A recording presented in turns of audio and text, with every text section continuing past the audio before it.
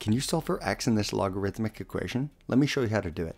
So here we have log base 2 of 30x minus log base 2 of 5 is equal to log base 2 of 12. Now the nice part about this question is that even though it may look difficult, you'll see that they're all the same base. They're all log base 2. And this means that the difference of logs on the left can be rewritten because of the quotient law of logarithms.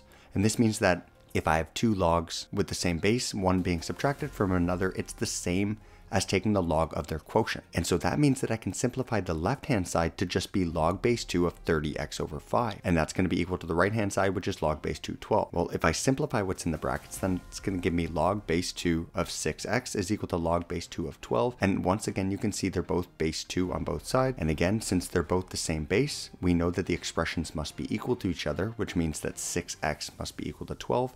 And now it's very simple. Dividing both sides by 6 gives me x is equal to 2. Did you get this one right? Let me know in the comments.